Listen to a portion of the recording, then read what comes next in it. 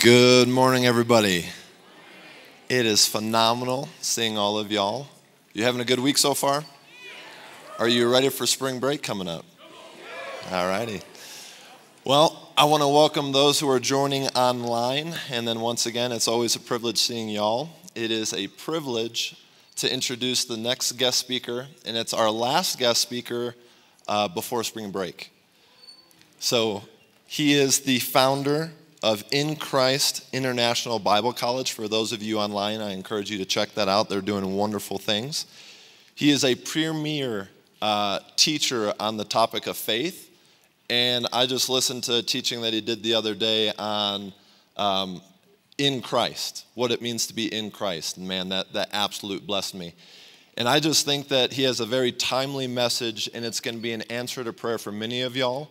And I believe that this morning is going to be life-changing, and what you're believing for and hoping for and asking the Holy Spirit to give you answers on, I just believe today is going to be that day that is a mile marker in your life.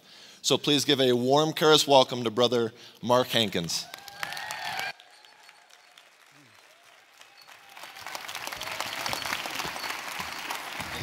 Thank you.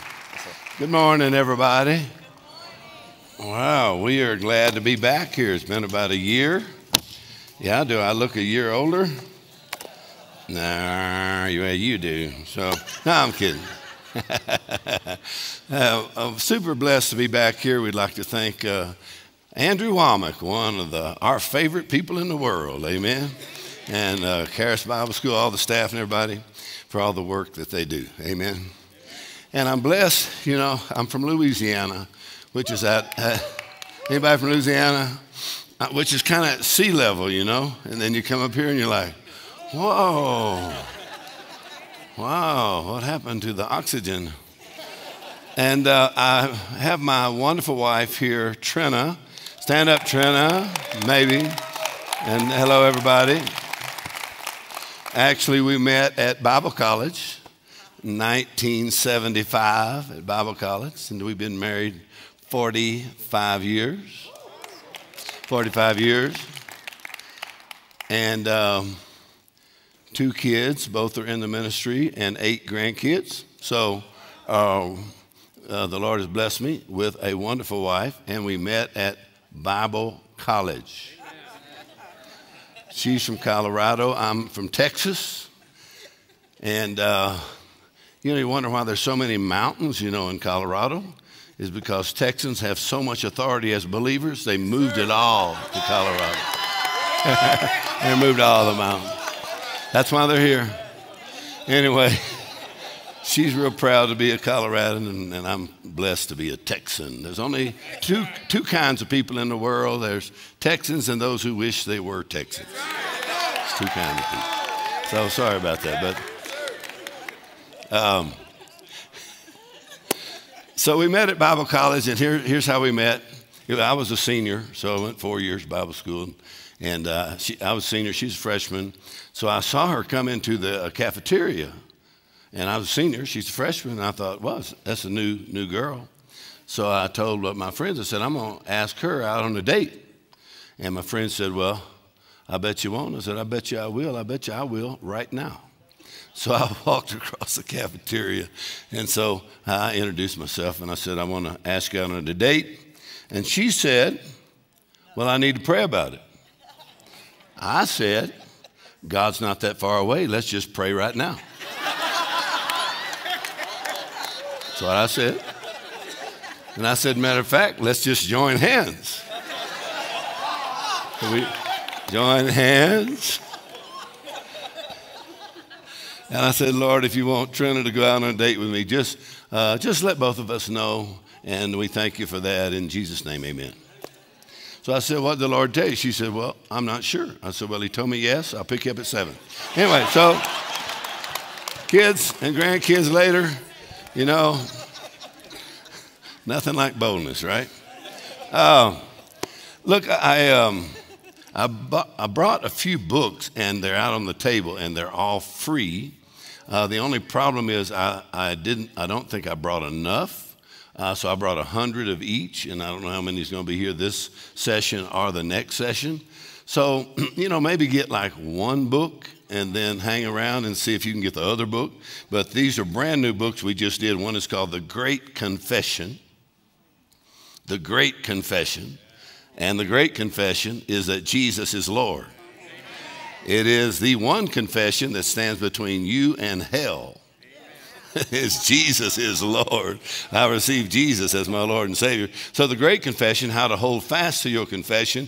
And Dad Hagin said the confession of our faith is one of the most important, significant, and valuable teachings in all the Word of God. How to hold fast to your confession, say the same thing, and agree with God. The other book is called The God Kind of Life. The God Kind of Life, which is a study on eternal life. And all religions give lessons. Only Jesus Christ gives life. All right, I said all religions give lessons. Only Jesus Christ gives life, and that is eternal life. So it's a study on the life of God, God kind of life. And then we don't bring any CDs or anything like that, but all the messages on the Mark Hankins Ministries app, you can download the app. And the app is free. All the messages on there, you can listen to them anytime, day or night. Thousands of messages on there. So just download Mark Hankins Ministry app, and then you can listen to all of them, or you can order markhanks.org on the website. All right, is that good?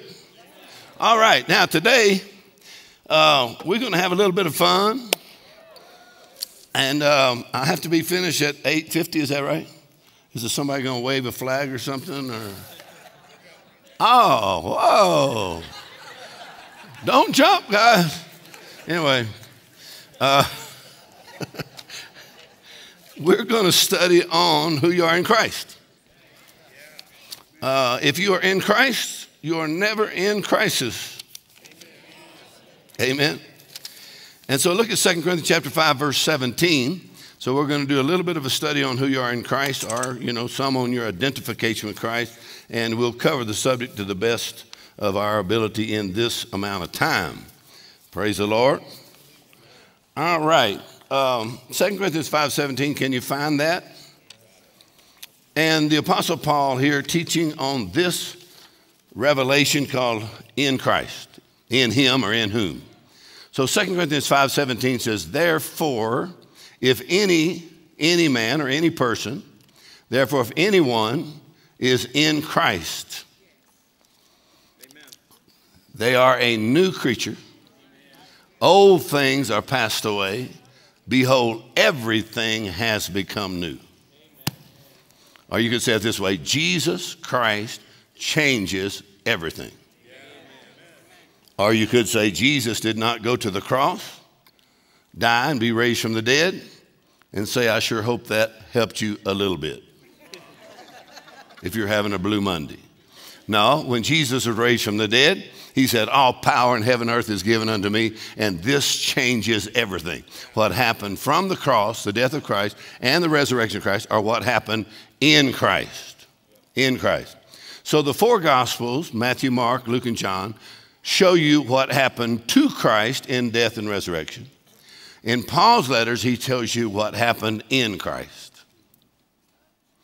Or the four Gospels tell you what man saw. And Paul's revelation or Paul's letters tell you what God saw. The four Gospels, we're talking about in the death, crucifixion, death, and resurrection of Christ. Four Gospels tell you what man saw or what happened in the scene. And Paul's letters or Paul's revelation tells you what happened in the unseen. In the unseen. So Paul's revelation tells you what God saw, what angels saw, and even what the devil saw in the death and resurrection of Christ. So when you talk about who you are in Christ and what happened in the death and resurrection of Christ, I like to say it this way, the four Gospels are a photograph of your redemption, and Paul's letters are an X-ray. Same picture, just a different kind of picture. In other words, you look different in an X-ray than you do in a photograph. like very few people send out an x-ray of themselves for Christmas. So, because it's so hard to recognize you in an x-ray. You're like, I think that looks kind of like him. But the x-ray shows you what's happening on the inside, and the photo just shows you what's happening on the outside, what you look like on the outside. So to study Paul's letters or Paul's revelation, he uses that phrase, in Christ, in him, in whom, 130 times. 130 sounds like it's really, really a lot, but really a lot of those are greetings. So really there's only about 35 significant in Christ, in him, in whom scriptures that you should have written down. I usually put it down in the King James, and then I put it in some other translations, Amplified Bible and some other translations. So we're going to look at some of those this morning on who you are and what you have in Christ. So right there, while you're at 2 Corinthians 5:17, I didn't open my Bible. We can quote some of these things. But he says that you're a new creature in Christ. And the word new means new in kind or new in quality. And it literally means unheard of before. So it means God did something in Christ that had never been done before to produce something that had never happened before. And actually, the two words in Christ, a writer by the name of A.J. Gordon has a book called In Christ, and there's parts of it I like. One of the parts I like is he says the two words in Christ are really the most powerful revelation in the New Testament, except for the words God manifest in the flesh. In other words, the most powerful revelation in the New Testament is the incarnation, God manifest in the flesh in the person of Christ. So he says now, in Christ is really the second most significant revelation in the New Testament. Now, when Kenneth E. Hagin or Dad Hagin came to my dad's church, he would stay for 2 or 3 weeks, and he was sent to teach on the subject of faith. And so I listened to him many, many times teaching on faith. Well, when he came, he said, 7 steps to the highest kind of faith. Well, I don't know about you, but when he was teaching, I thought, well, I'd sure like to have the highest kind. Whatever the highest kind is, that's what I want. So he said, number 1, I'm not going to give you all 7. I'm just going to tell you what he said. Number 1, he said, the number 1 step to the highest kind of faith is to know who you are in Christ, your identification with Christ. And he said, that's the step to the highest kind of faith. In other words, in Christ, you're never fighting for victory. You're always fighting from victory. Amen? So, first thing you do as a position of faith is you take your place in Christ. So Dad Hagin said, you just look a lot better in Christ than you do outside of him. Amen. How many of you have seen yourself in him and you look a lot better in him than you do outside of him? Then I came up with a couple other quotes real quickly. This is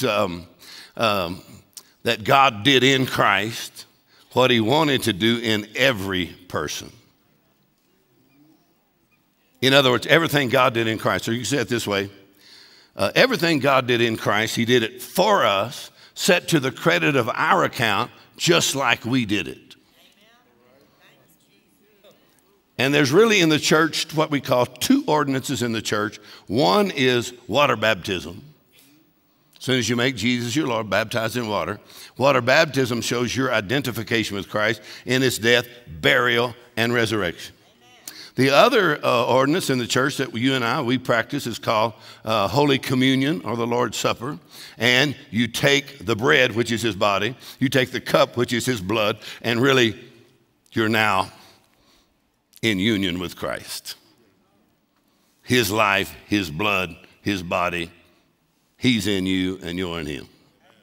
So when he talks about who you are in Christ, 1 Corinthians 6:17 says, he that is joined unto the Lord is one spirit. He's joined to the Lord. In other words, he's trying to describe what happened when you got born again. And he said, when you made Jesus your Lord, you could say, I got saved. You could say, I got born again. You could say, I've received eternal life. Or you could say, I'm now in Christ. All of those terms are synonymous. And so Paul's number one a terminology, which the terminology itself, he said, he got it from the Lord Jesus.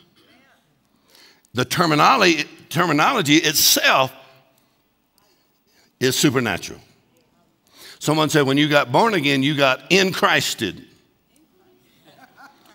Or most translators will kind of leave the two words alone, except other translations may say something like, you are now in union with Christ.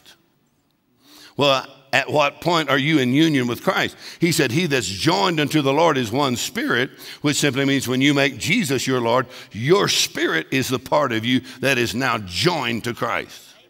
Like a vine and a branch, a head and a body, the same life that's in the vine flows in the branch. So when you talk about identification with Christ, it means to make identical, or it means sameness. So that means when you make Jesus the Lord of your life, in your inner man, your spirit is the same life, which would be the God kind of life, the same love, the God kind of love, same blessing that's in Christ is now in you, and the same authority that's in Christ is now in you. All right? So now we're going to look at a couple more scriptures on who you are in Christ and your identification with Christ. Praise the Lord. Excuse me, but I'm thinking about hundreds of them now, and so I'm just trying to slow down to get through the right ones. So jump over to Galatians chapter 2, verse 20. Galatians 2, verse 20. And while you're over there, you can write down Philemon, verse 6. Because he says that the communication of your faith may become effectual by the acknowledging of every good thing that's in you in Christ. Or other translation says that your faith may become effectual by the acknowledging of everything that is yours in your identification with Christ. Amen. In other words, the moment you make Jesus the Lord of your life, really, you have a new identity. You're not what your mama made you. You're not what the past made you. You're not what your mistakes made you. Come on, you are the workmanship of God created in Christ. So you have to see yourself in him. So how was that produced? Whew, man. Galatians 2:20, can you find that? Here the Apostle Paul says, I am crucified with Christ. Nevertheless, I live, yet not I, but Christ lives in me. All right, other translations are great with this, but actually the King James is not too bad. Amen. Because the King James starts off with I am. In other words, what happened on the cross has influenced who I am. So you have to be careful when you say I am outside of your identification with Christ. In other words, this identity trumps every other identity that you carry. I am, Paul says, crucified with Christ. Nevertheless, I live, yet not I, but Christ lives in me. And the life that I now live in the flesh, I live by the faith of the Son of God who loved me and gave himself for me. All right, there's some other translations that are real good. One translation says, I consider myself as having died, and now I'm enjoying a second existence, which is simply Jesus using my body. All right, another good translation says, the Message Bible says, Paul says, I identified myself completely with Christ. In other words, my identity now comes totally from Jesus Christ and what happened on the cross. I was identified there with him. All right, now there's another good one here, and I'm trying to find it for you real quickly here. And this is, I think, the TPT, what do you call that? There you go. Passion. Here, this says it pretty good. My old identity has been co-crucified with Christ. All right, praise the Lord. Y'all still with me here? My old identity has been co-crucified with Christ and no longer lives. And now the essence of this new life is no longer mine. For the Anointed One lives his life through me.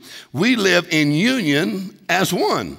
My new life is empowered by the faith of the Son of God who loves me so much that he gave himself for me and dispenses his life into mine. All right, let's try, y'all. Can y'all hear that? In other words, what we call Paul's revelation, and you pray the Ephesians 1 prayer, which is what Dad Hagin told us to pray. Paul's revelation, Father God, I'm asking you to give unto me the spirit of wisdom, revelation, knowledge of God, the eyes of my understanding, being light, that I may know the hope of calling, riches of inheritance, and then the exceeding greatness of power towards us who believe according to the work of his mighty power, which he wrought in Christ when he raised him from the dead. So Paul is simply praying there that you and I would see the same thing that he saw. In other words, Paul's revelation was not just for Paul, it was for every believer. Are y'all still here? So Dad Hagin, he told us, pray the Ephesians 1 prayer and pray it every day, at least once a day, for at least 6 months. First thing that'll happen is the Bible will become a different book to you. So I was 17 years old, and I determined I was going to pray that prayer every day, at least once a day. Actually, I did it twice a day, every morning, every evening, had it on a little card, pulled it out every day, twice a day. Father God, this is what I'm asking you for. Not a new Corvette, come on. I'm asking you that you would give unto me the spirit of wisdom and revelation in the knowledge of God, the eyes of my heart. In other words, it's going to change the way you see. Your eyes, the way you see yourself. And so Dad Hagin said the Bible become a different book to you. And then he said this, and go through Paul's letters. Every time you see the two words in Christ, in him, in whom, circle or underline those two words, and then every day make a bold confession that this is who I am and this is what I have because I'm a new creature in Christ. Are y'all still with me?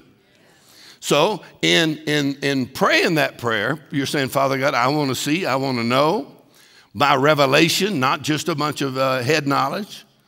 I want to know by revelation. That's why the Holy Spirit is involved in this whole process. The Holy Spirit's job, Jesus said in John 14, 15, 16, he said when the Holy Spirit comes, he says this, he's going to move in you, be in you forever. And then he said that in that day you will know that I'm in the Father and you're in me and I'm in you. Amen.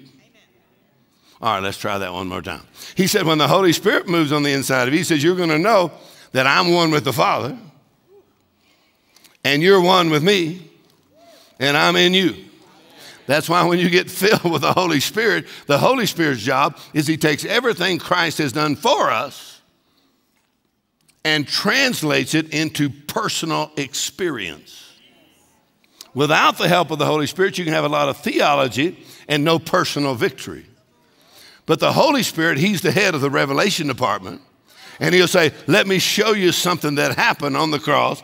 And you were there in the death. You were there in the burial. You were there in the resurrection of Christ. You are now in Christ. All right, go to Ephesians 2, 4 through 6 real quickly. Well, we could go through 10. Praise the Lord. Hallelujah.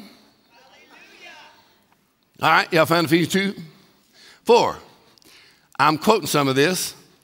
But God, who is rich in mercy, for his great love wherewith he loved us, even when we were dead in sins, he quickened, and the word quickened there, Amplified Bible, Women's Bible, because it has more words. The Amplified Bible says, he made us alive together with Christ, and he gave us the very same life that is in him.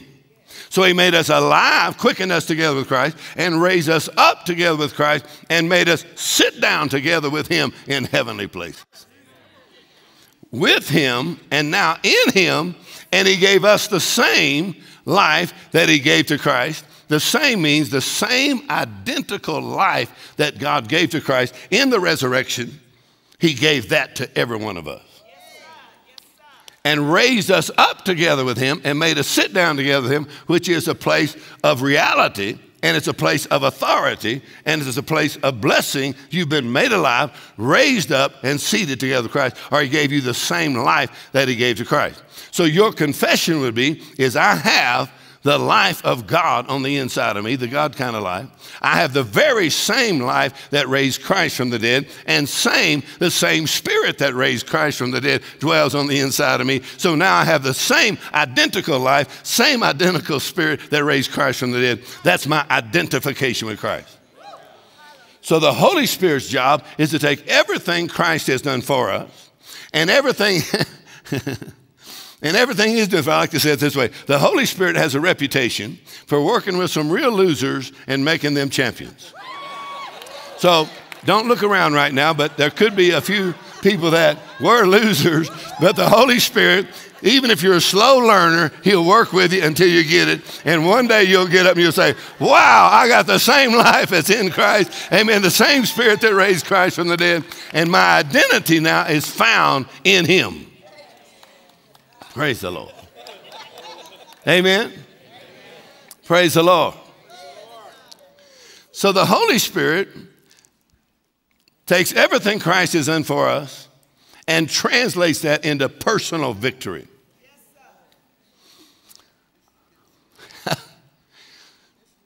Without the Holy Spirit, something is actually lost in translation. I preach a lot in other countries, so I have a translator, and they're a pretty important person. So I say one thing, they need to say the same thing I'm saying, the translator, and do it well. And so you hear about the monk that was living in a monastery, and he was trying so hard to be holy, living there alone, trying to be holy, you know, for years. And one day he went down in the basement and read the original manuscripts of the scriptures, and they heard him holler from the basement. And he screamed, "Oh, it's celebrate." All those years he'd been living alone there in the monastery, and really the original translation was celebrate. He had been living celibate, and the original translation was celebrate. So I see a lot of Christians at church that something's been lost in translation. Come on there, let's celebrate. When really the original word is celebrate. In other words, when you see what God has done for you in Christ, and you can tell when you're getting it, you just get a big smile on your face. You go, oh, God did that for me in Christ. And that's my new identity. Amen. Praise the Lord. So the Apostle Paul in 2 Corinthians chapter 12, verse 2, he says this, which is a great title for a book, and there actually is a book already that has this title. Paul calls himself, I knew a man in Christ. Whether in the body or outside the body, he said, such a one ascended to the third heaven. So when Paul calls himself something, he calls himself a man in Christ. In other words, this person in Christ is a different kind of a human. You look like a human on the outside, but on the inside, you've got the Spirit of God living on the inside, and you got the life of God on the inside. So you are a new kind of creature that never existed before. You're a new creature in Christ. You should celebrate. Now, amen. So as we study who you are and what you have in Christ, let's look at a few in Christ scriptures. One is Colossians chapter 2, verse 9 and 10. So turn to Colossians 2, verse 9 and 10. And these are just some of the outstanding in Christ scriptures. Colossians 2:9 says, for in him dwells all the fullness of the Godhead bodily, and you are complete in him who is the head of all principality and power. Let's try that one more time. In Christ, in him is what?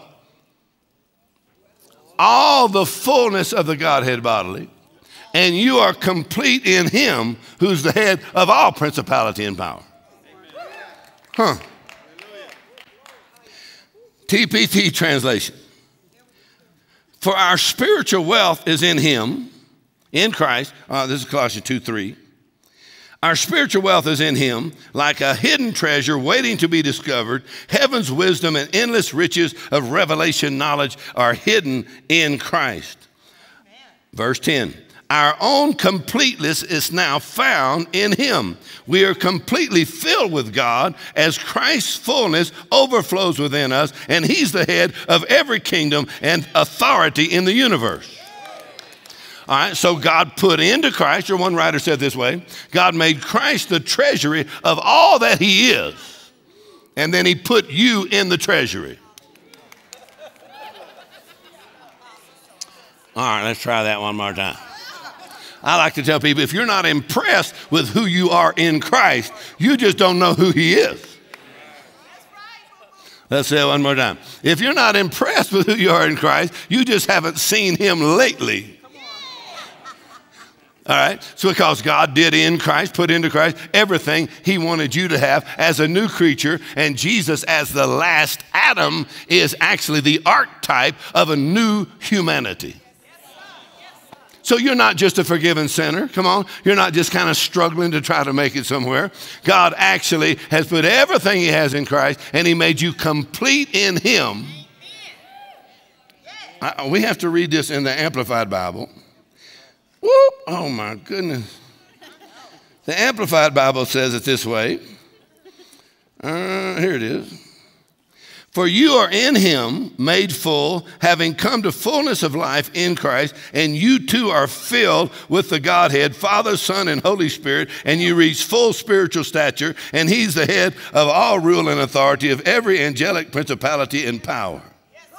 Huh. Are y'all still with me? All right, let's see. Praise the Lord. I just throw these here on my phone so I don't have to write them all down my hand. In him, the Amplified Bible,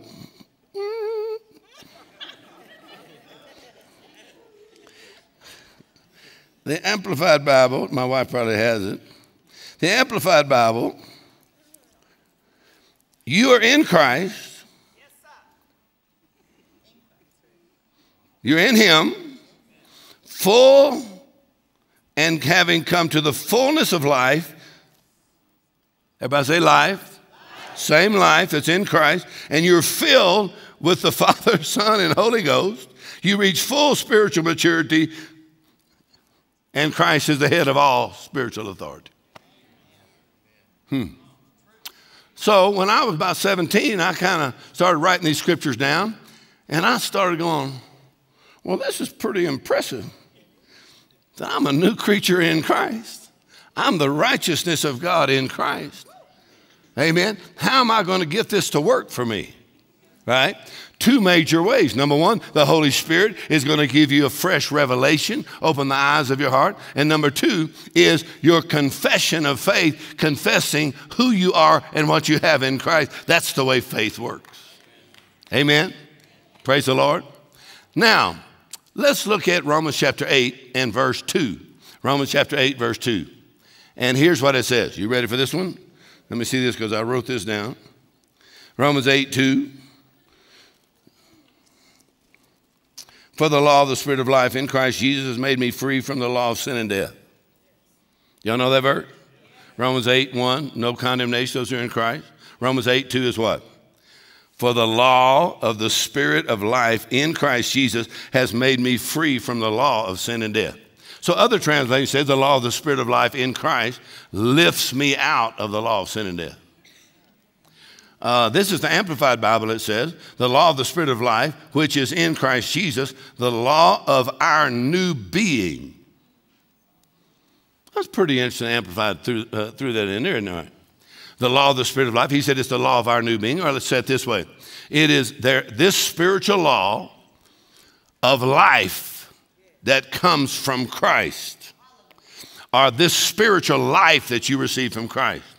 In other words, when you make Jesus the Lord of your life, eternal life, the God kind of life, comes on the inside of your spirit. Listen, and it is that life that makes you a new creature.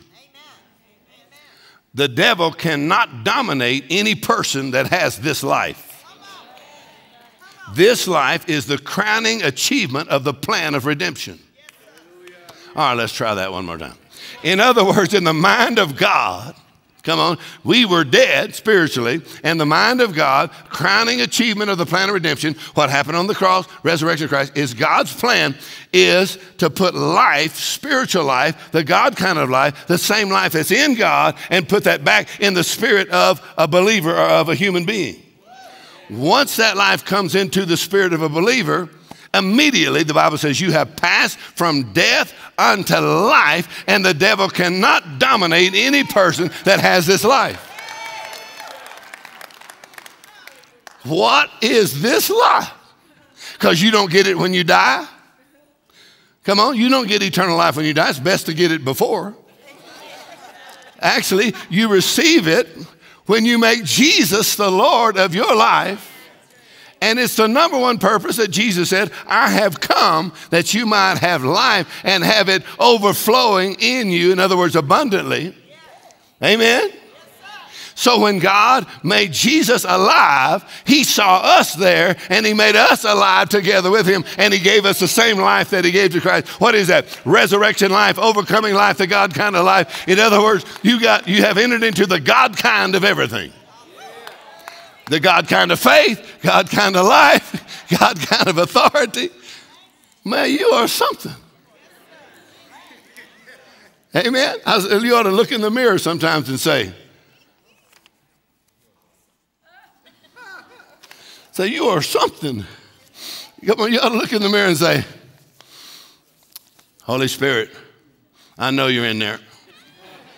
Don't act like you're not in there, because I know you're in there. Now, Holy Spirit, I yield to you. And here's what Smith Wigglesworth said. The Holy Spirit will think through your mind. Come on, you get filled. He will speak through your lips. And he will magnify Jesus in a way that you never could without his help. Thank God for the Holy Ghost. So now, this life is what makes you a new creature.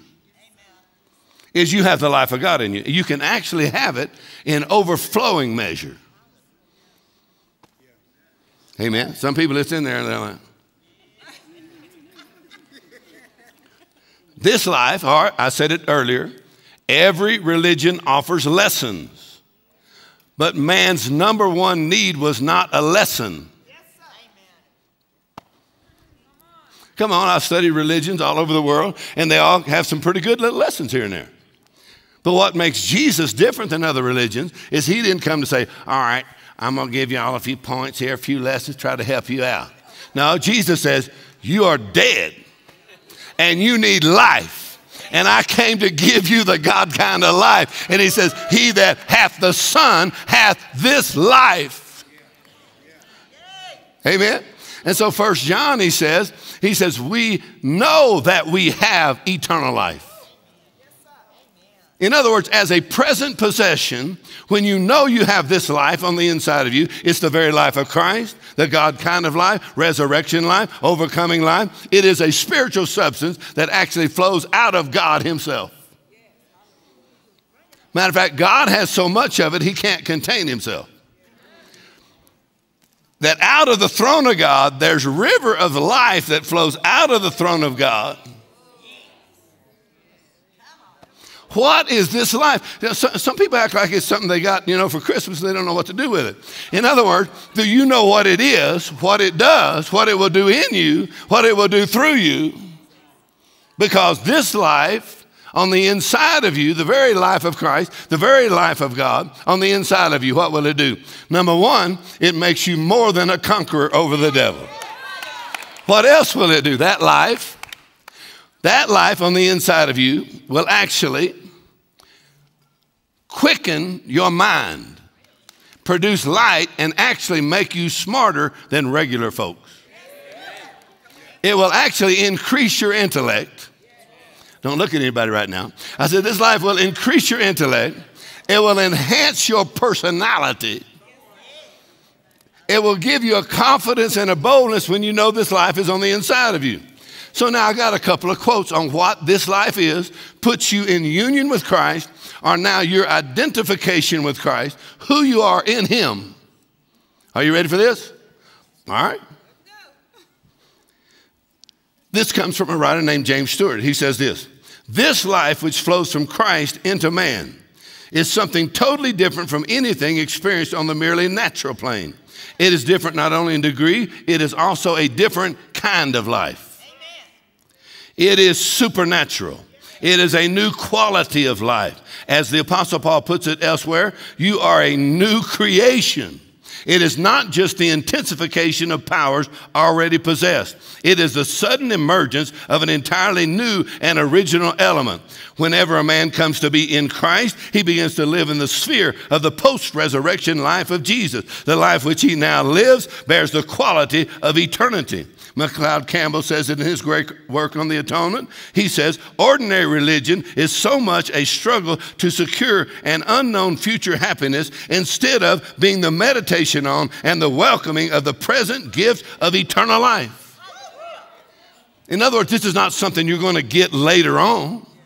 This is something we know we have eternal life. We know what it is. We know where we got it from. It is a controlled substance. You can't just get it anywhere. You're going to have to get it from Jesus. Come on. So John chapter 5, Jesus said, the Father has life in himself, and he's given to the Son to have life in himself. In other words, if you were to interview Jesus and say, what is it that makes you so different than everybody else? He'd say, I got this life in me. What will it do? It'll drive out sickness and disease. It's the life of God. Come on, it's eternal life. It's the life of Christ. So that when you lay hands on people, the life of Christ will flow into them. It is a spiritual substance. Y'all still here?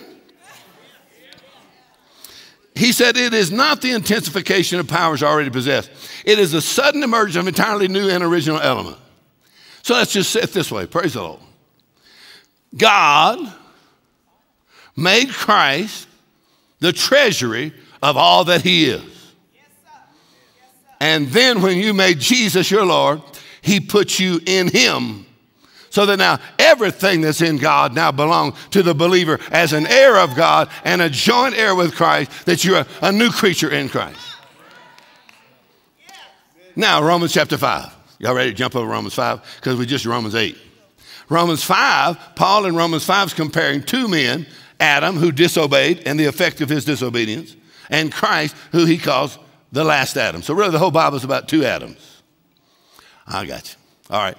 Praise the Lord. How much time I got?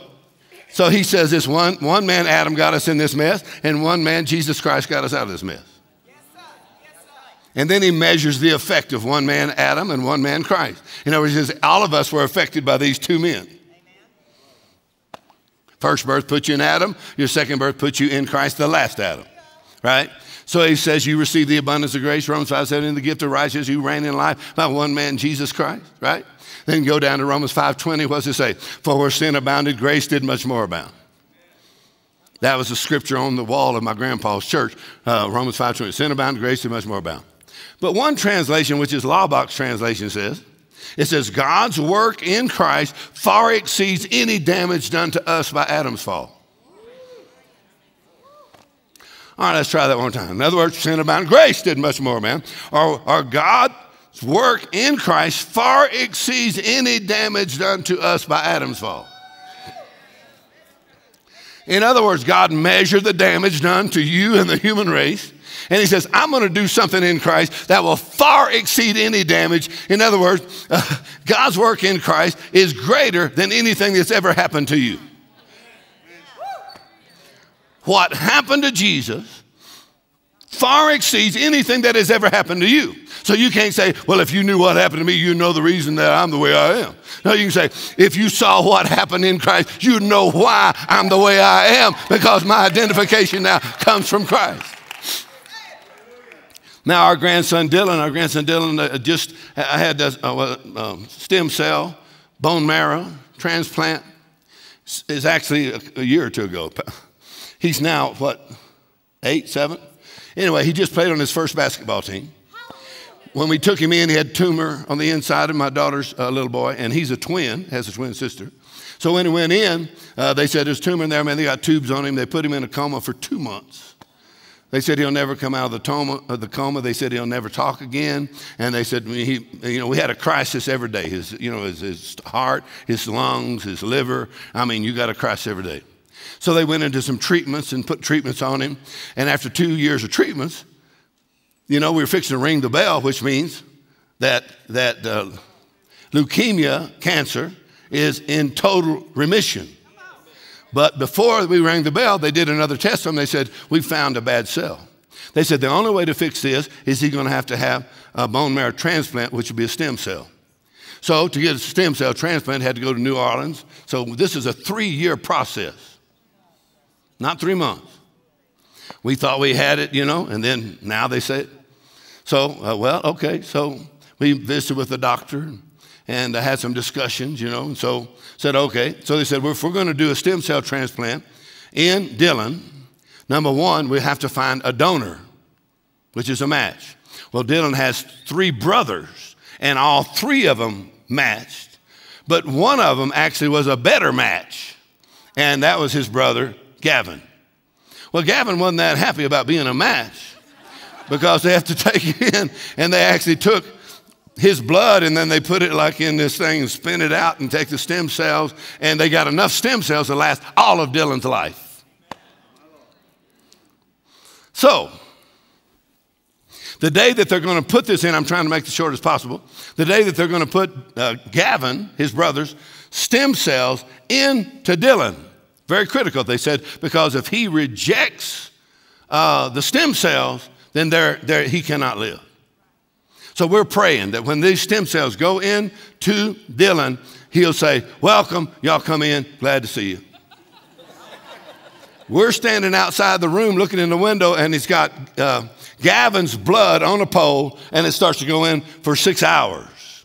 Man, everything went perfect. I mean, he got Gavin's stem cells, and then before they put Gavin's stem cells in him, the doctor actually said, Mr. Dylan, we're getting ready to say goodbye to you because you will no longer be the same person after you get Gavin's stem cells. You will actually have a different identity and different DNA because you're getting the stem cells of Gavin. He said, and matter of fact, this is so significant that if Gavin commits a crime, you could be convicted for it because you have the same DNA.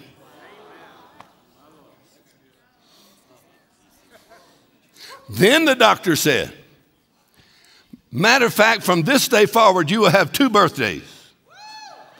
When you were originally born, and then when Gavin's stem cells came on the inside of you, and that you're a different person from this day forward. So then that is a processing time, took a couple of weeks. Then we took him back in, and the doctor tested him and said, because some people only receive they may get up to 40% of actually the stem cells. Some 50, some 60%, but we were praying for 100%. So what happened is, after 2 weeks, we take Dylan back in, and the doctor says, we tested him, and he is now 100% Gavin. Which means he has gone into the highest kind of remission, which they call molecular remission, which means there's no evidence he ever had leukemia in any cell in his body.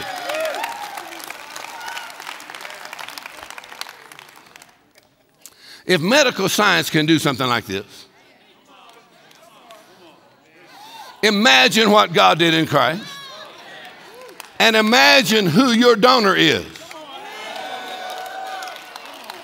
I said, imagine who your donor is. In other words, God took blood right out of his own son, the blood of the new creation, the last Adam. He engrafted that blood on the inside of you. And he said, come on, we're getting ready to say goodbye to you. You'll never be the same person after this.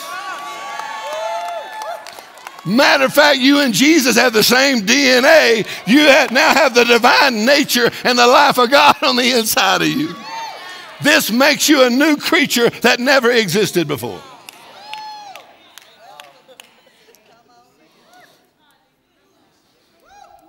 Huh.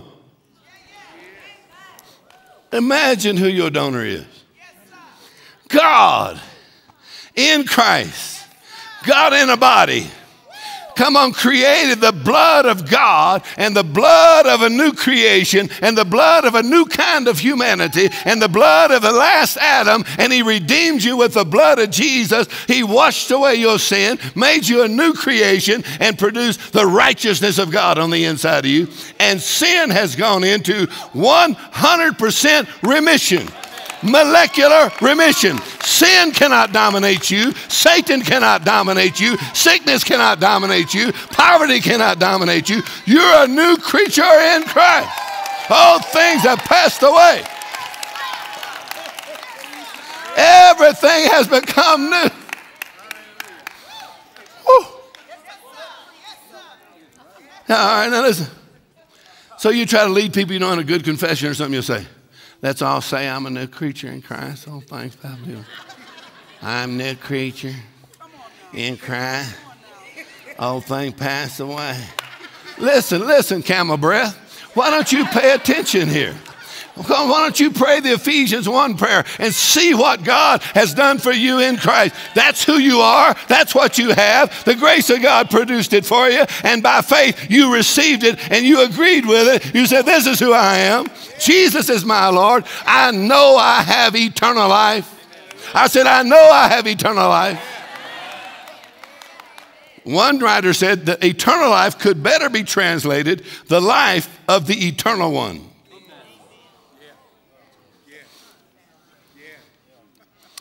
Praise the Lord. When you know, and even the devil knows if you know. I said the devil knows if you know. Come on, he knows if you know who you are in Christ. Once you know who you are, your position, you start here. And who you are in Christ, your identification with Christ. Acknowledge that, declare that, hallelujah. Take your place in him. Declare the power of the blood of Jesus over your mind and over your life. Amen. And declare you've got the same life that's in Christ. It's in you right now. That life will rise up on the inside of you. Amen. Stand up on your feet. I guess that meant my time's up. Praise the Lord. Anybody learn anything today? Oh, we have another hour after this for, is that the same people? Oh, I thought, all right, great. We got another hour after this. All right. So y'all got a 10-minute break or something? All right, see y'all in 10 minutes. Hallelujah. We ain't going nowhere. Good morning, everybody. If you're watching online, this is a continuation of the first session. And we're continuing on in this session on Paul's revelation, who you are in Christ. Praise the Lord. Excuse my voice a little bit. We just finished a leadership conference last week, and it was quite wild. Praise the Lord. So we had a lot of fun. We're going to continue on talking about Paul's revelation and who you are in Christ and how that was produced. Praise the Lord. When I went to Bible college, we had this big theology book.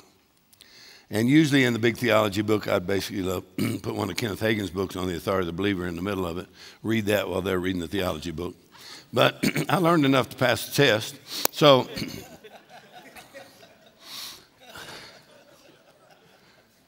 what happened from the cross to the throne, the Apostle Paul is the main explainer of what happened on the cross, the death and resurrection of Christ. And the four Gospels get a proclamation of the gospel. Book of Acts, you get a demonstration of the gospel. Paul's letters, you get an explanation of the gospel. What happened from the cross to the throne. And so the center of the gospel, which Paul says it is the power of God. The gospel of Christ is the power of God. Unto salvation, everyone believes you first, also the Greek, for there in the righteousness of God is revealed, faith, written the just shall live by faith. That's Romans 1:16 and 17. But he said the gospel of Christ, it is the power of God. We know the gospel is a message. We know the center of the gospel is what happened from the cross to the resurrection of Christ, to his seating. That's the very center of the gospel. 1 Corinthians, Paul says that. He said the fundamental center of the gospel is that Jesus died, he's buried, he's raised from the dead. So what happened in those 3 days in the death and resurrection of Christ? In big theology books, they say so much happened there. All right, let's try that one more time. What happened on the cross, the death of Christ, and how it saves people. So much happened there. So much happened there that it takes more than one view to actually tell what happened there. So you have 4 major views of what happened on the cross and how it saves people. 4 major views. The first one they call it the ransom view. Ransom. In other words, man was being held hostage by a power greater than ourselves. And Jesus entered death to overthrow the one that was holding us hostage and to set us free. So the cross was the way Jesus entered death to destroy him that had the power of death. That is the devil. And so something happened in the death of Christ that Jesus actually spoiled, dethroned the Lord of death, stripped him, and he actually did it publicly, so it's really not a secret anywhere but among humans. But in the unseen realm, the devil knows more about his defeat than most Christians because he was there. Let's try that again. I said the devil knows more about his defeat than most Christians because he was there. So all you got to do is just bring it up. And demons tremble, and they run in fear because of what happened in the triumph of Christ. So the main title that comes from this first view is that Jesus entered death to destroy him that had the power of death. The main title from that comes this Jesus is Lord, which really the overriding emphasis of the word Lord, we would say he is supreme authority, or he is God manifest in the flesh, or you would say this, they would say really it means he is victor. He is the undisputed, undefeated heavyweight champion of the universe. Jesus is Lord. And we know that is the confession that you make. Romans 10, 9, and 10, you confess with your mouth that Jesus is victor. He is Lord. He's champion. He has conquered, which simply means, Paul says, he descended into the lowest place, and he ascended to the highest place, that he might be Lord everywhere. That means you can't go anywhere he ain't Lord. Excuse my English. But you can't go anywhere that when he shows up, everybody knows who he is. He is Lord. Conquered death, hell, and the grave. And so this comes off one of our confession cards, the great confession that Jesus is Lord. That when Jesus was raised from the dead, a lot of stuff happened there.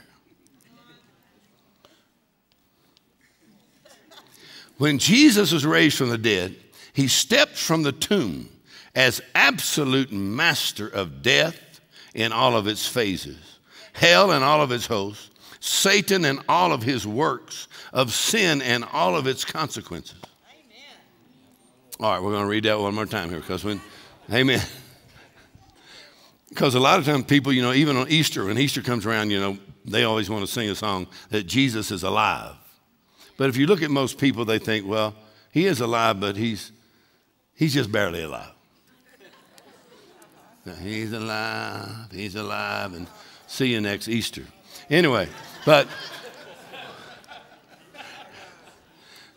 so their picture of Jesus being raised from the dead is he's in the tomb, beating on the stone. Somebody help me get out of here. But nobody had to roll away the stone for him to get out. He's already out. And so when he stepped from the tomb, when he wasn't limping, he didn't have like charcoal on his face, missing a tooth, and his hair is kind of mangled up, and his back is hurting, and he's saying, I'm alive.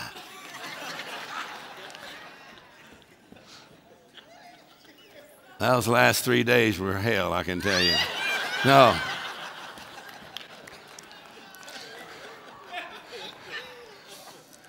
Now, when Jesus was raised from the dead, he was not limping.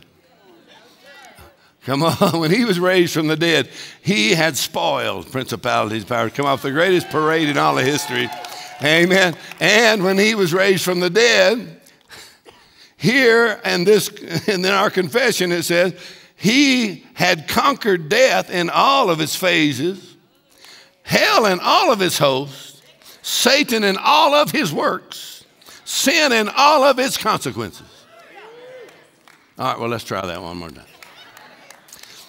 Come on, he said, all power in heaven and in earth is given unto me. So he's not limping saying, could you give me a boost back to heaven? No. When he's raised from the dead,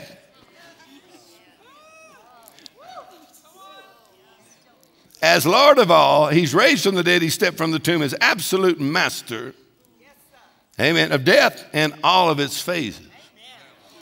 That's when you receive eternal life. It is a life in which there is no death. It is literally immortality. that Jesus abolished death and brought life and immortality to us through the gospel. So when you have eternal life, you're saying, I have the God kind of life. I have eternal life. Come on. Celine Dion and the Bee Gees. I'm not sure if they know what immortality is or where you can get it from, but they wrote a beautiful song about it. But you only can get this from Jesus Christ. He's the only one that offers it. He's the only one that has it. So you can't just get it through some philosophy and mumbling a few things to yourself in a trance. In other words, you're going to have to go to the cross where Jesus in his death and resurrection now makes that life available to every human being, no matter what language, no matter what nation, that he is Lord. He is Lord. Y'all still with me here? I could go faster if you would listen faster.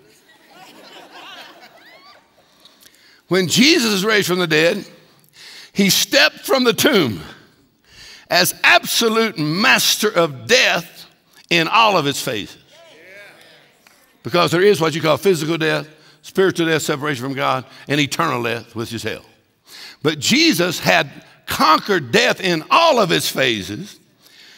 He had conquered hell and every devil and every demon. Matter of fact, your confession that Jesus is Lord actually registers in 3 places. Number 1, when you confess Jesus as Lord, it registers in heaven. Number 2, when you confess Jesus as Lord, it registers over every devil and every demon, and you're letting the unseen know you cannot dominate me anymore. Jesus is now my Lord. When you confess Jesus as Lord, it actually registers in your own spirit, in your own heart. It is the most powerful confession in all the human race. Jesus Christ is my Lord. Yes, sir. Yes, sir. Somebody said, well, why did you say that? Number 1, before the Almighty God and before the Lord Jesus Christ, who is actually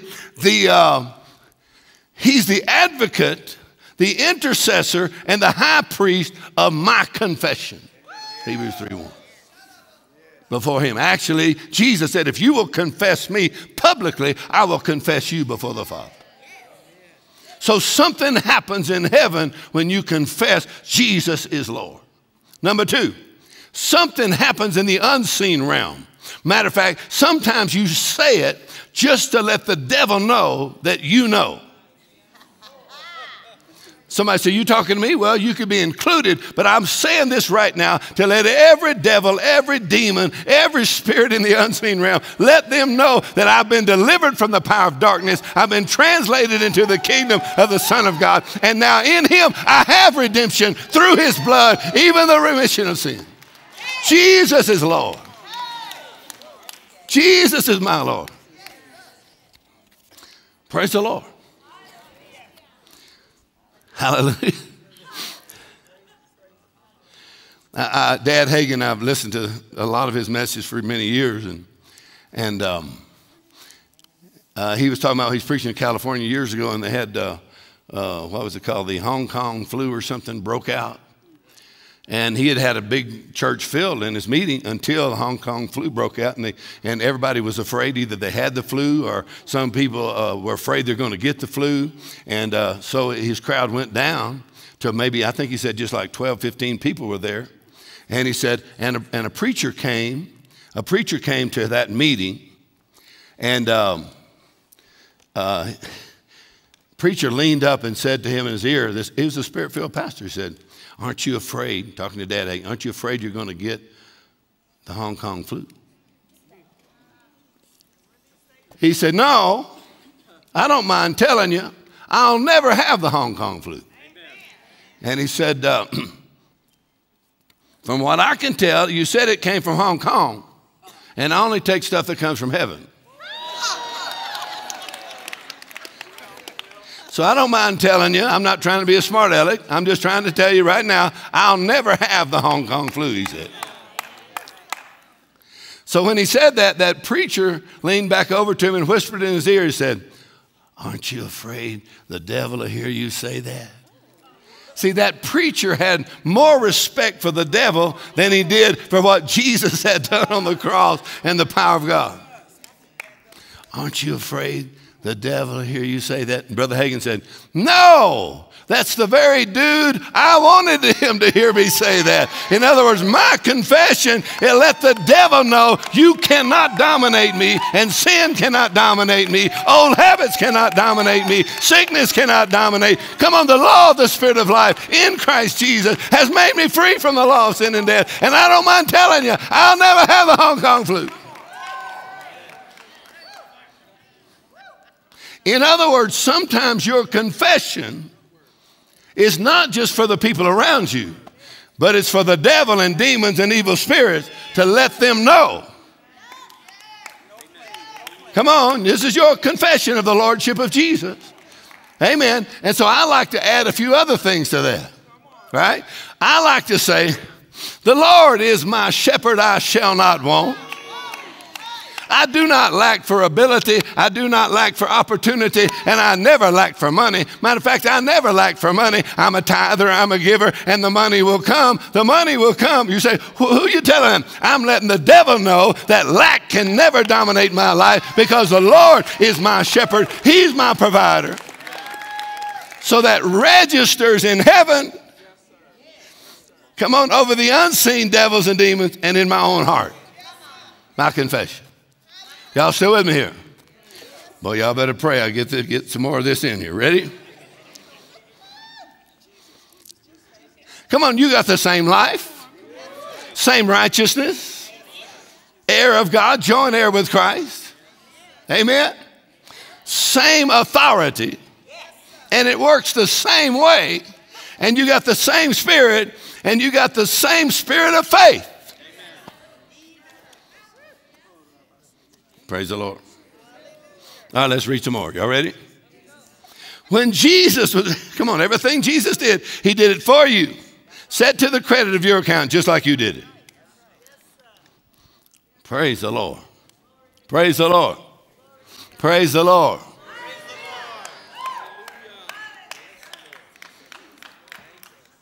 He's absolute master of death in all of its phases, hell and all of its host, of Satan and all of his works, of sin and all of its consequences.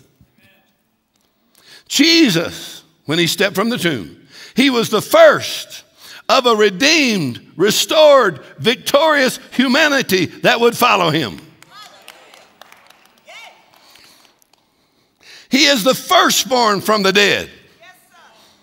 The first man to enter the death experience and master it. He's not the first man raised from the dead. He's called the firstborn from the dead. In other words, as the first, actually he's called the ark or the archetype or the prototype. Come on, I've got a few of the Ford Raptor trucks, you know, and different kinds. I like some different kinds of trucks and cars. So before I get one, I want to see the prototype. Then I want to see what's in the prototype. Because whatever is in the prototype is what they're going to put in every other Ford Raptor. Before they make the prototype, come on, then they put it through extreme testing. Come on, heat. Come on, to see if it's going to overheat. Go through the cold. It'll go through the mud. Come on now. Go through the snow. What all it's going to do, go 100 miles, you know, through the Sahara Desert, jump over a hill. Come on. With four-wheel drive going on here. This is a special vehicle. So I bought, over the years, you know, 4 or 5 of them. Anyway.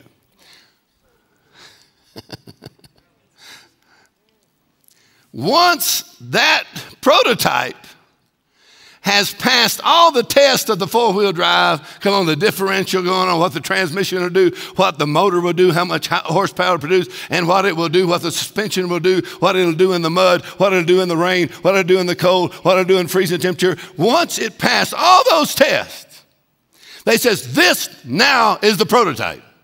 And we're going to put the same equipment in every other Raptor. Jesus, the archetype, the prototype, went through extreme testing, passed every test, guaranteed not to collapse, not to break down. Come on now. To go through the heat and the cold, through every kind of challenge you could ever have in life. And God said, now he passed every test, and I'm going to give you and you and you and you the same life and same equipment that I put in Christ. Come on, you got the life of Christ in you. Come on, you can go through the mud. You can go through the hot temperatures. You can go through every challenge because the life of Christ is on the inside of you. He's the archetype or the prototype, and God put the same life in every believer. Woo!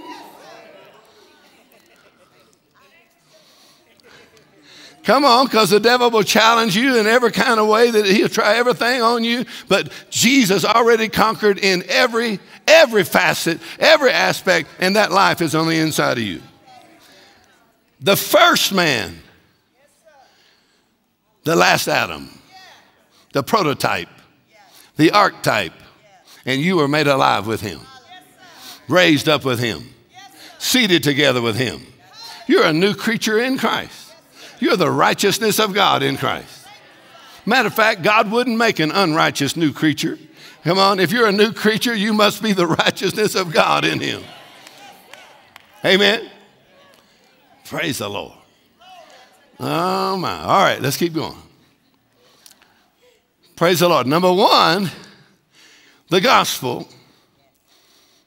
4 major views of what happened in the death and resurrection of Christ. Listen. And the gospel is a message. And the devil is just as afraid of the message as he is of the events. All right, let's try this out over here. The same power that's in the events is in the message. It's the gospel of Christ. It's the power of God. And the tremendous power. Why did God use such tremendous power when he raised Christ from the dead? Because Paul says in Ephesians 1, exceeding great, unlimited, immeasurable power. Why did he use such tremendous power when he raised Christ from the dead? Because Jesus was not overcoming rigor mortis. Rigor mortis is serious. You get stiff and they put you 6 feet under. But when God raised Christ from the dead, he was not overcoming rigor mortis. Why did God use such tremendous power? Because God used enough power to undo everything Satan had done in Adam. Not just overcome rigor mortis. Come on, not just when you die, you're going to go to heaven. Come on, but the life of God on the inside of you and the power of the believer, the authority of the believer, move mountains. Undo everything Satan has done. Praise the Lord. Praise the Lord. Hallelujah. Praise the Lord. Now, well, I'll try to finish this part because I really have some other parts. So number one is Jesus is the prototype. He is Lord. And he entered death, and we call that what? The ransom view. The number 2 view is called substitution or satisfaction. Substitution or satisfaction simply means that Jesus went to the cross as our substitute, paid the penalty in full for sin, and he was not raised from the dead until the claims of justice were satisfied.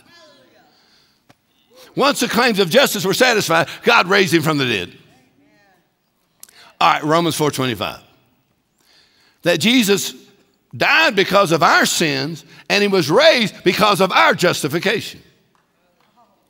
Y'all still here? He was delivered up because of our offenses, raised again for our justification.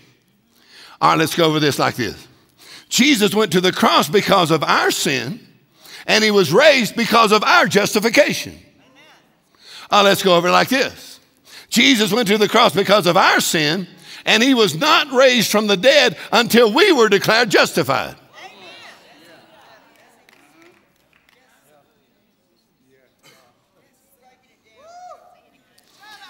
Come on, he went to the cross because of our sin.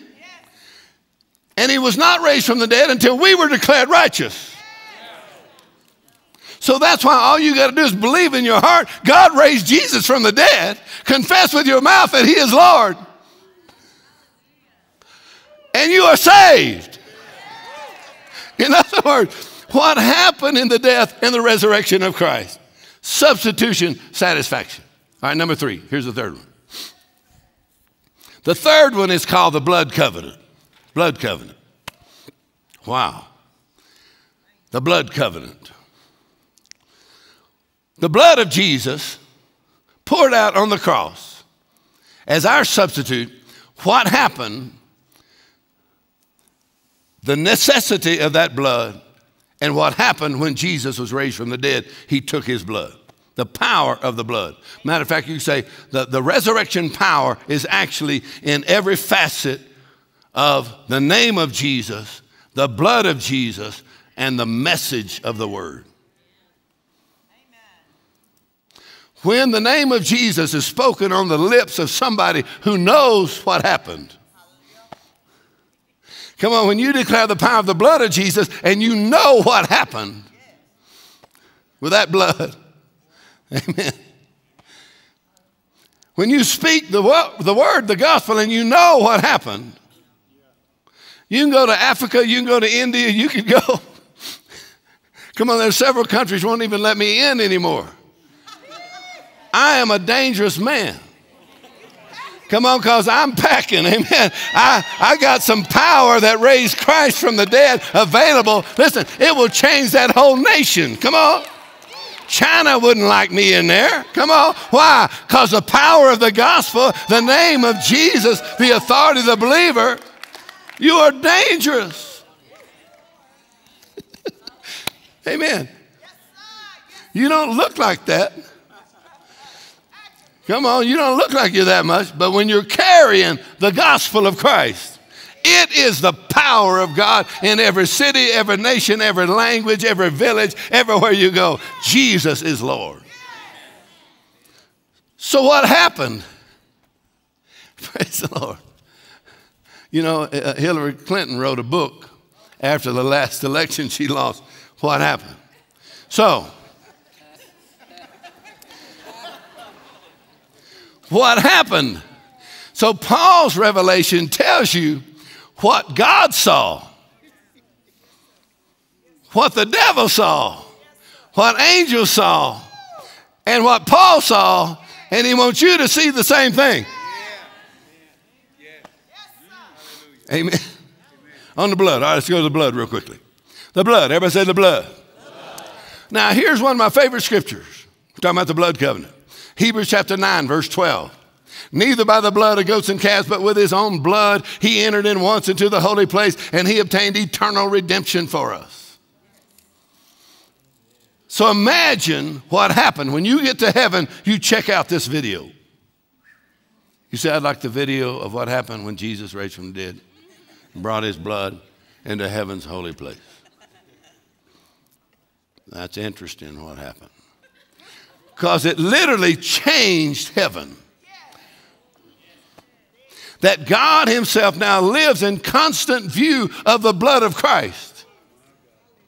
Matter of fact, when you have faith in the blood of Jesus, God sees you through that blood as blameless and holy and without reproach before him. He sees you as 100% righteous.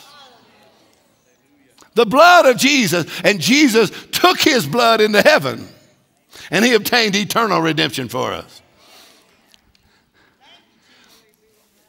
How many of y'all sang this growing up? There's power, power, wonder-working power in the blood of the Lamb. There's power, power, wonder-working power in the precious blood of the Lamb. Would you be free? All right, let's keep going. Now the blood. Now my mama did this. My mama would say, I plead the blood.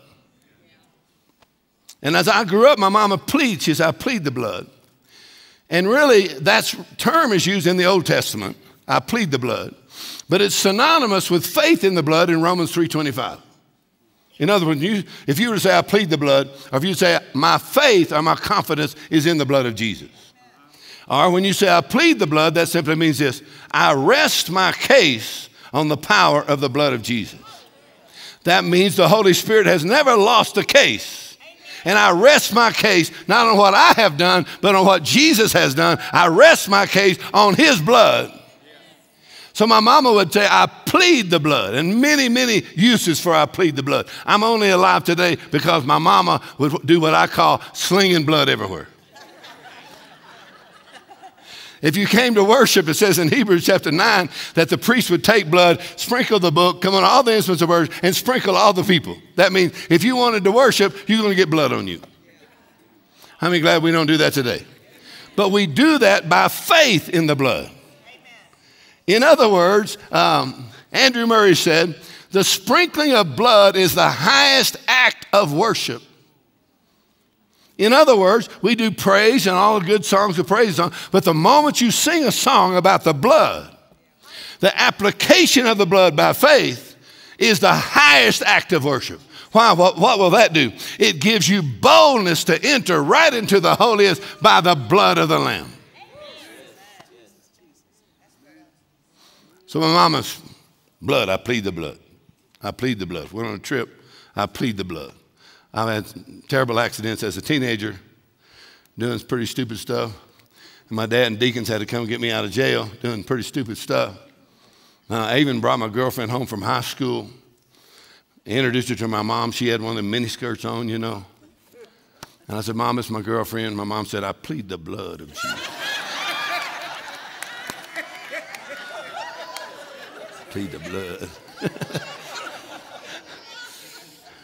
Well, me and that girl finally broke up, you know.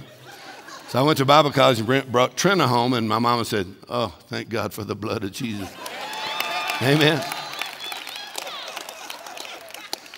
So some people don't understand the term, you know, and they want to conflict about it. But listen, my mom and dad used I plead the blood. Dad Hankins said, I never understood what they were doing when I came among spirit-filled people, and they'd say, I plead the blood, and they'd say it this way, in the name of Jesus, I plead the blood. What does that mean?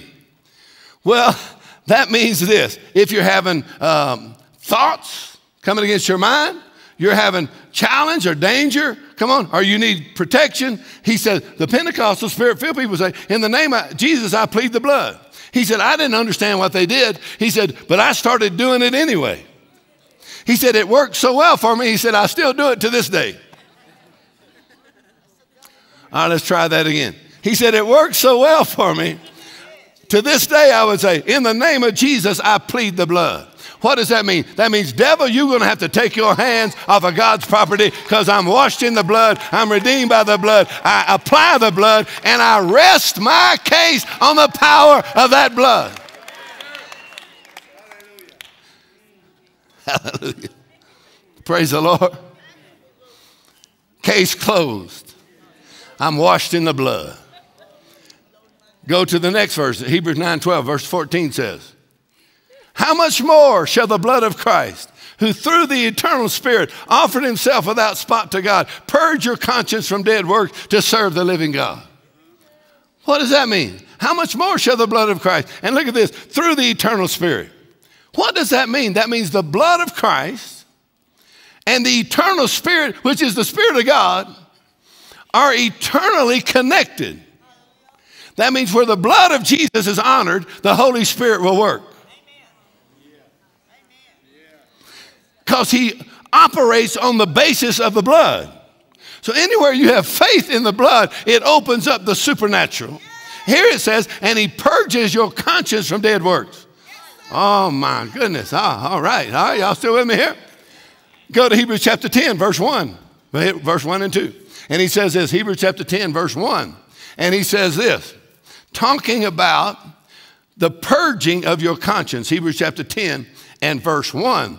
He says, for the law having a shadow of good things to come, not the very image of those things, can never, with those sacrifices which they offered year by year, continue to make the comers thereunto perfect. Everybody say perfect.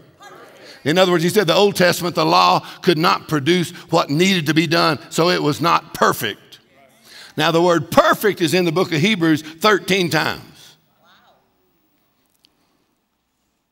Many times it's referring to what the law in the Old Testament was imperfect, but the new covenant, the blood covenant, now is perfect. Right? He said the worshipers could not make them perfect. Go to the next verse, verse 2, and he says this, for then would they not have ceased to be offered because the worshipers, once purged, should have no more conscience of sins. In other words, he said if the Old Testament would have worked, it would have removed sin consciousness. He said, but they were forgiven, but the Old Testament blood sacrifices could not remove sin consciousness, or could not remove guilt, or could not remove shame. In other words, their sins were covered. They knew they were forgiven, but they still had sin consciousness. But the blood of Jesus, the blood of the new covenant, has the power to remove sin consciousness. You are redeemed from sin consciousness, not just from what happened. You're removed from the sense of guilt or shame of what happened. Are y'all still here? The blood of Jesus said reaches into your conscience and silences the voice of self-condemnation. Listen, in the Old Testament, God said, I will not remember your sins. That's Old Testament. In the New Testament, God said, and neither will you. Come on, Old Testament, God said, I forgot about it. He said, the New Testament, because of the blood, I will cleanse your conscience from even the memory of what has happened in your life. Boy, you ought to get happy already. I said, the blood of Jesus will cleanse your conscience and your memory so you don't have to live haunted. He says, no more conscious sin. One translation says, you will no longer be haunted by sin or guilt. Go ahead and laugh for a minute and say, ha, ha, ha.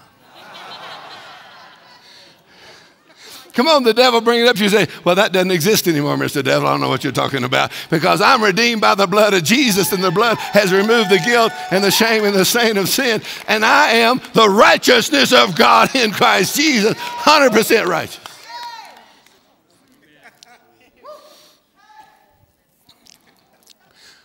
When my kids were little, we had one of those vans, a Dodge van back in those days, and our kids were probably like 7 or 8 years old. And we were on a little family vacation from Dallas, going up to Oklahoma.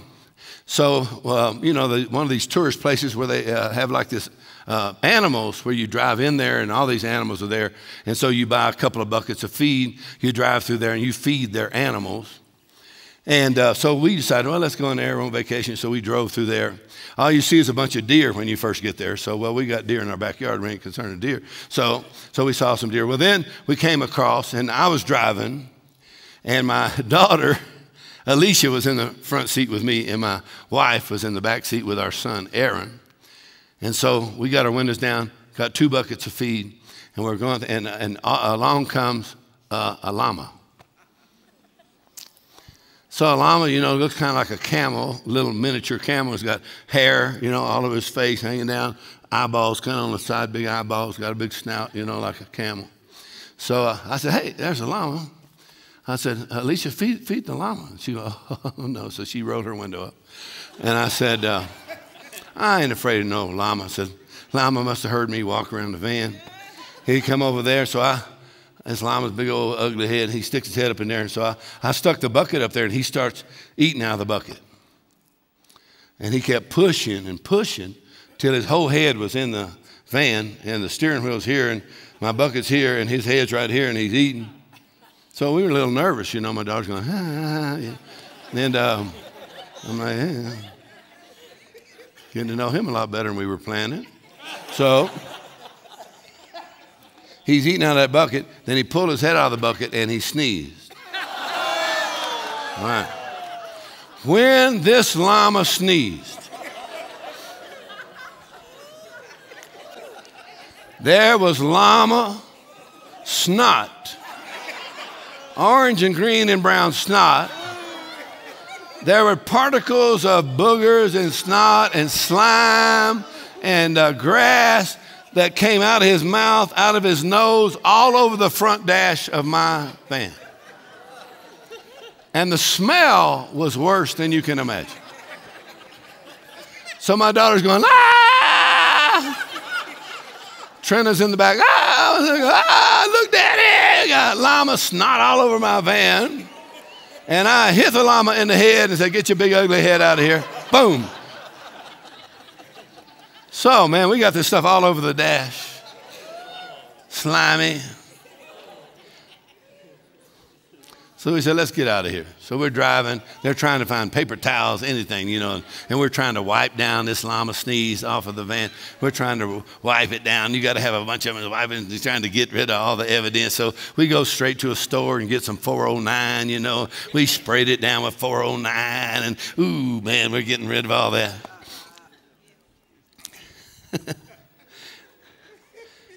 So we thought, well, we got rid of the sneeze. So we stopped at a hotel, spent the night. Next morning we woke up, we got in the van, we went, oh, I don't see no evidence, but I can smell. I think that sneeze had got down in the cracks of the dash of my van, and so that the smell was in there. I thought, oh. So we went and got 409, new and improved, 409, 410, 412, 15. This went on day after day. We're trying to get in the cracks, to get the llama sneeze out of my van. And nothing seemed to work. We just couldn't get the smell out. So we got the new car smell. We sprayed that in there, and it smelled like new car and llama sneeze. So then we got some strawberry stuff, hang it in there. It smelled like llama sneeze and strawberries. Anyway, make a long story short, I sold the van.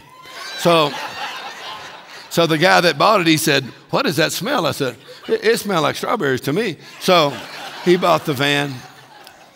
I went and got a new one because I like the new car smell. Well, a lot of people come to Jesus, after the devil has in their life blown some snot in there. They come to the Lord, boy, they're trying to clean it up, get rid of the evidence, right? And they do their best to get rid of the evidence, but they can never get rid of the smell.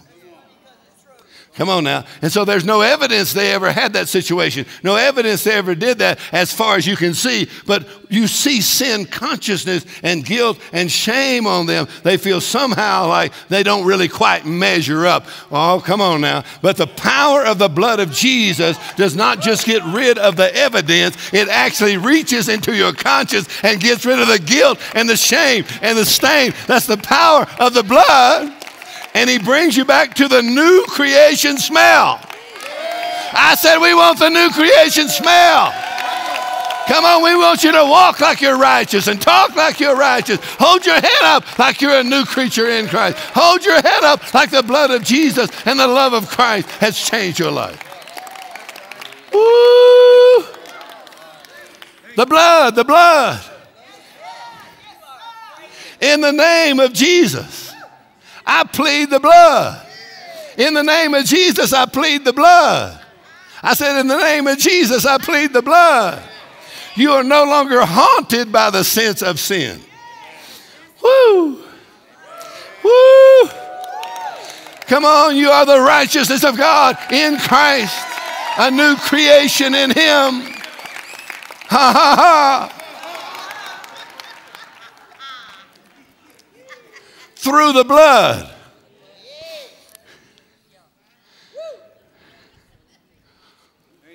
Wow. All right, let's do this real quick. I just got a few more minutes. And I hadn't even got to my fourth point. All right. And this is the introduction to my next message. Go from Hebrews 10. Oh, my goodness. Let's go to 19. We'll skip a little bit. God said, I will not remember your sins. That's all 14, 15, 16. And the Holy Spirit is a witness that God said, I will not remember your sins. He said, I don't even remember you ever did anything wrong. I put a new heart, new spirit in you. And he says, now you have brethren, boldness to enter into the holiest by the blood of Jesus. I call that how to have a meeting with God. Come on, you cannot have a meeting with God and not know it. Come on, we're not talking about religion, because religion, come on, will clean you up and leave the smell.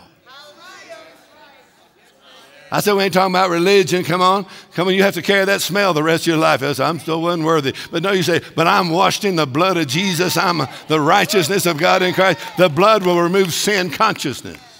The blood covenant. So he says this, brethren, boldness into the holiest by the blood of Jesus, by a new and living way. Verse 18, by a new and living way, by a new and living way. Now where remission of these is, there's no more offering for sin. Missed that, believe it or not. So where remission of these is, what kind of remission? Molecular remission, which means cancellation of penalty and the removal of guilt. Hebrews 10:18. 19, we're going 19, now go to 20. There you go. We got 19. Go to 20. By a new and living way, which he consecrated for us through the veil that is say his flesh. Look at verse 21. And having a high priest over the house of God, let us, having a high priest over the house of God, look at verse 22. Let us draw near with a true heart in full assurance of faith, having our heart sprinkled from an evil conscience and our body washed with pure water. Boy, you ought to get happy. Come on. He says the blood of Jesus removes sin, consciousness, and guilt and shame is removed. Come on. Actually, Andrew Murray said the blood of Jesus silences the voice of self-condemnation. That tells you you don't measure up. You need to try harder. Come on. You're going to have to struggle with this. You don't quite measure up. But the moment the blood is applied, it silences the voice of self-condemnation. Hallelujah. Praise the Lord. Look at this, full assurance of faith. Full assurance of faith, no doubt. Where'd you get your full assurance from? From the blood covenant. Hey, here's a good one. A good friend of mine named Pastor Mac Hammond from Minneapolis. Anybody from Minnesota? Anyway, Pastor Mac in the north side of Minneapolis.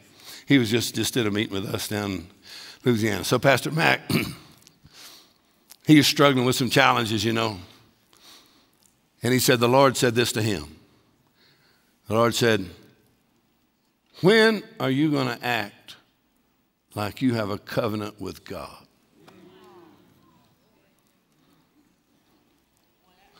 Come on, we're talking about the blood covenant. God's loving kindness and tender mercies towards you to 1,000 generations. When are you going to act like you have a covenant with God? He said, well, really that's the definition of faith. Let's try that again. The definition of faith is to act like you have a blood covenant.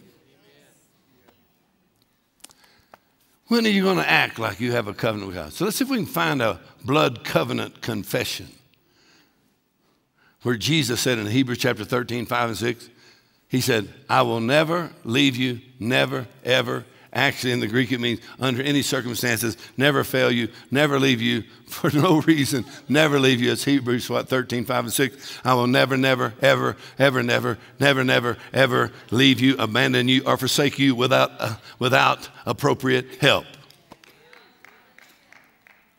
That's good. Thank you. Look at the next verse. So you can boldly say,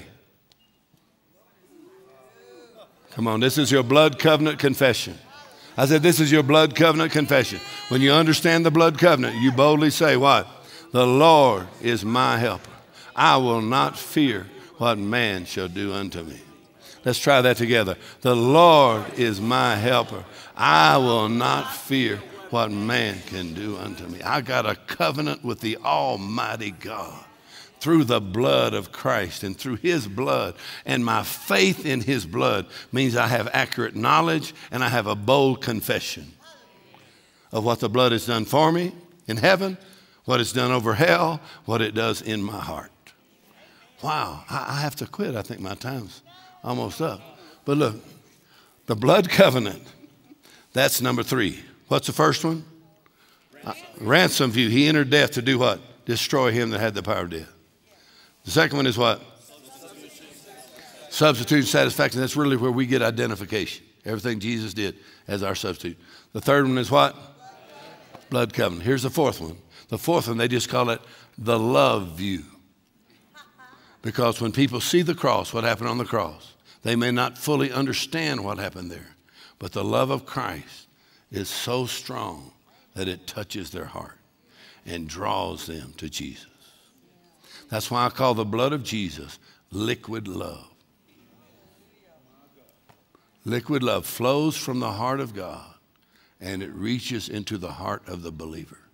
and heals you where you have been wounded or broken by life and sets you free. The divine nature and the life of God, the righteousness of God comes into you by faith in his blood, by your identification with Christ. Wow. Well, this session's over, huh?